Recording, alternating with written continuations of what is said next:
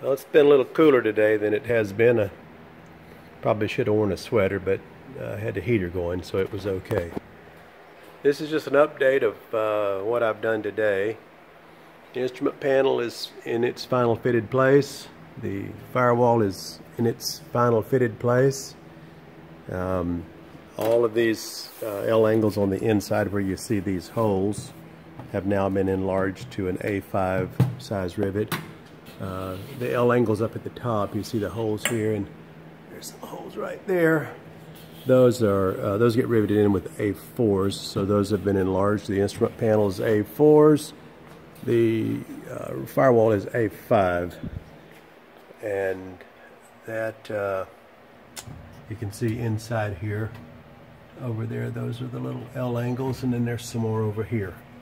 Today I have mostly focused on getting this glare shield fitted and drilled to be final riveted. I sort of debated, some guys tuck this in, some guys bring it out. I'm pretty sure the factory tucks theirs in. I have decided to leave mine out. I put it in and drilled it like we drilled the wings and what have you, and then I brought it out and brought this on the outside. So that's how that's going to be. This right here, this little edge, I'll show you on this is the factory edge. When you fit this, this has to tuck inside all that structure you can see over there. It has to tuck in over here. And this one wouldn't go down far enough, but because when you put it in, there's a little buckle right here on the instrument panel, right there. So I had to trim, put it out here. I had to trim this a little right here. You can see I put a radius in it so it wouldn't split.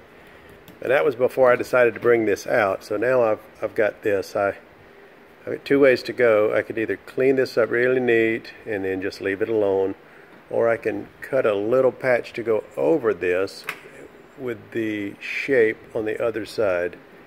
I'll probably just clean this up and leave it. There's no structure, no change in structure. And the other side's the side that visitors will see anyway. So I think it'll be okay. If that's the smallest thing on the airplane, I'll be grateful, be glad. So, okay, everything's drilled. Now, the fun part, I'll just back off here and give you a shot of it.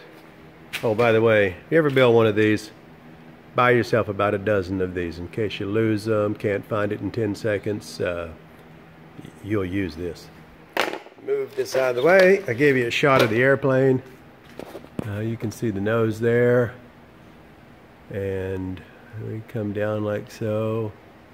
I'll stop this for a moment. Bring it back here. I think the sun's probably going to wash it out. No, not too bad. But here's, Alex, grandson Alex came by and put his rivet in. He thought that was pretty neat. Steely has one on the other side. Jeremiah's got some on the wing.